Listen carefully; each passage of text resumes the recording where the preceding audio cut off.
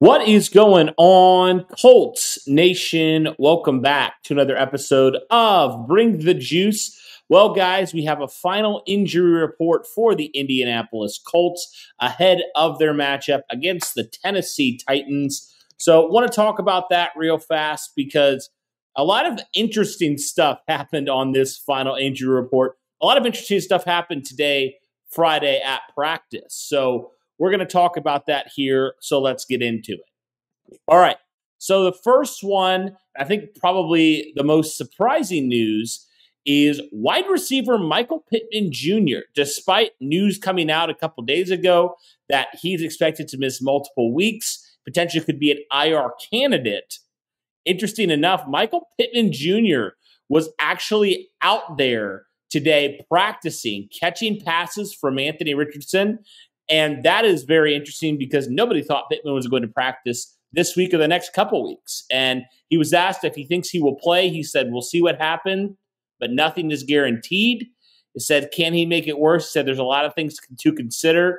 And he said he doesn't feel anything on Sundays. He'll leave it up to Shane Steichen on what happens there when it comes to his availability for Sunday, which is kind of wild when you think about it. I mean, I don't know, guys, when I've actually heard this ever happen before, right?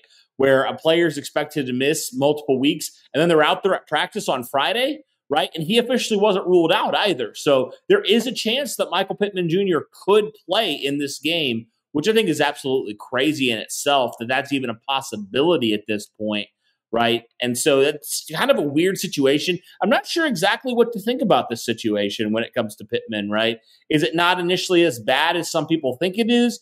Or is Pittman just that tough of a player? I don't know. But just kind of a crazy situation there when it comes to Michael Pittman Jr. actually out on the practice field on Friday, which is kind of wild to consider. Only one player was ruled out officially. That is running back Jonathan Taylor. A little bit annoying, honestly, considering that Taylor was tracking like he was potentially going to play this week. Said he felt a lot better, but obviously wasn't quite there yet. So it will be Trey Sermon who gets the start again for the Indianapolis Colts. So that is definitely something of note there. Jonathan Taylor will not play in this game against the Titans defense that definitely could be had. So Colts will be without Taylor for the second straight week.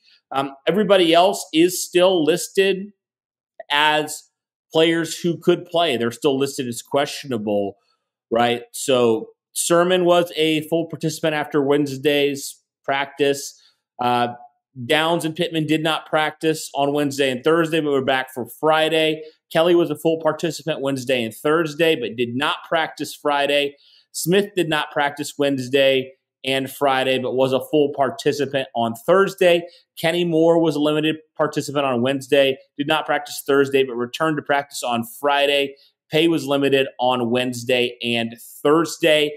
One thing of note that was just recently reported by Jeremy Fowler, he says Anthony Richardson is tracking to play versus the Tennessee Titans. He says Anthony Richardson expects to play barring a late week surprise. So good news there for the Colts. Anthony Richardson likely to play in this game for them, but everybody else will be questionable. There's a lot of players that we weren't sure were going to play, some players who missed last week, some players who did play, but it seems pretty good news outside of Jonathan Taylor that the Colts will get a lot of these players potentially back for this game, which would definitely be good, especially on the defensive side of things.